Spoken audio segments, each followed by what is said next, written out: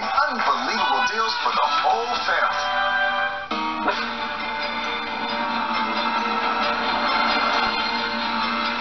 Here's a holiday thought to ponder.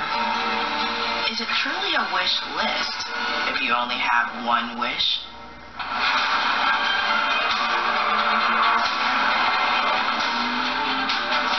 Here's to getting everything you're hoping for this season.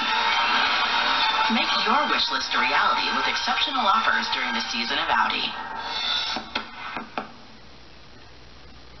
I idealize every woman I meet, I put up there. Because the longer I know her, the better I know her.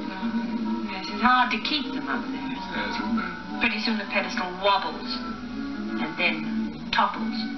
He was, as they say, central casting for a leading man, full of confidence, charisma, and charm. But that image of actor Cary Grant was carefully crafted by Cary Grant himself. Seth Doane dropped by the set of a new series on a true legend of Hollywood. You're Cary Grant. No, I'm not Cary Grant. But he wasn't Cary Grant either, is the point. Everybody wants to be Cary Grant. Even I want Cary Grant, but I'm not. I'm this slut here. Actor Jason Issacs is portraying one of the best-known stars of the silver screen. But it turns out there was plenty audiences did not know about this debonair actor. Cigarette? No, thank you. He was in more than 70 films, yet his biggest role may have been playing Cary Grant, a name, a persona he created. I know, I look vaguely familiar. Yes. Feel you've seen me somewhere before. Funny how I have that effect on people. Hollywood's leading man was in fact an Englishman, born into poverty and named Archibald Leach. His odyssey is the subject of a new series. Thank you. Okay, guys, can we have you back on set? Yeah. He invented Cary Grant. Cary Grant was a character to save him from himself, to build a career, and to try and exercise his demons. It's part of my therapy. Why do you need therapy? Oh, there's a lot about me you don't know, Diane. We were on set last year in Spain as they were shooting Archie, which is out this week on the British streaming service BritBox. In his early career, Cary Grant was the master of screwball comedies and a light romantic leading man. Jeff Pope is the writer and creator of the series. And then Alfred Hitchcock spotted something in him and cast him in very dark thrillers. Look out! Listen to me, I had nothing to do with this. This story explains what it is that Alfred Hitchcock saw. It's a thriller, a real-life thriller. You don't think of the life of Cary Grant as being a thriller? No, you don't. You do think of him, you know, as this incredibly suave, who's my mum's favourite movie star. There he is. And there he is now. Like that.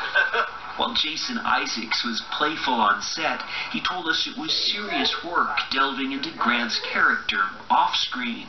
He was a private man. He's an incredibly private man. In fact, one of the hardest things was trying to work out what he spoke like. You can't find a recorded interview with him anywhere. He was born in Bristol, England. His father was said to be abusive and an alcoholic and committed his wife to an asylum, telling the young Archie she was dead.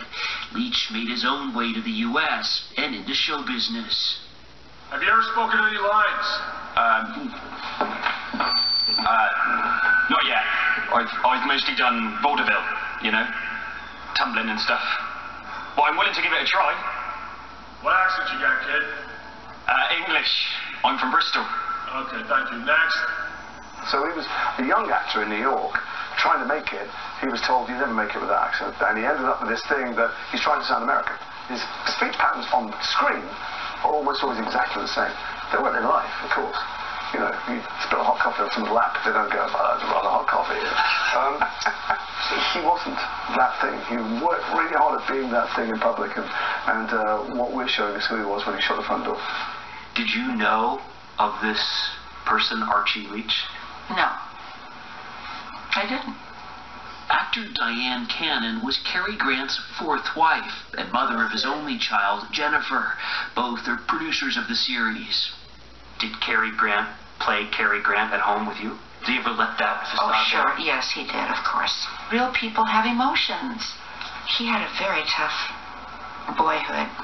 He was abandoned, felt left alone, unloved, unneeded, unwanted, deprived. Shall I go on? All those things. And of course, who we came to know as Cary was this magnificent, gorgeous leading man, a personality that never stopped. He was so graceful. And what a gorgeous body. And he never exercised. It used to really tick me off. And he looked great with no clothes on, I will tell you. You make a lot of people envious. Steve. Eat your heart out. Tell me about the women in your life. You're nobody's pushover, are you? I hope not. One of the scenes they were shooting when we were with them in Malaga was this scene where your character, or you, are confronting Cary Grant with the rumors of him being gay. You write about it in your book. I think early on in Palm Springs, I said to him, you know, I hear these rumors. Are they true? No. And I never saw any indication of it. And as far as I know, Cary was faithful to me when we were married. That wasn't the problem. Fear was. What do you mean by that? Fear that he would be abandoned. Fear that he would not be loved. Grant was a star by the time he learned his mother was actually alive in England. You Cary Grant.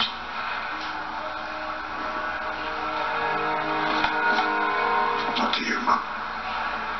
Just Archie. But the world only really ever knew him as Cary Grant. He would retire from acting, becoming, by all accounts, the doting father he never had. Grant died in 1986 at age 82. I enjoyed playing him in his 80s a lot.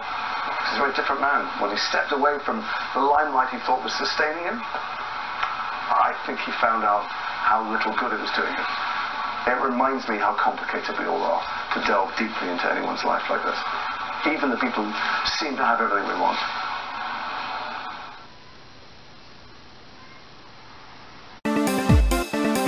I'm the master reptile.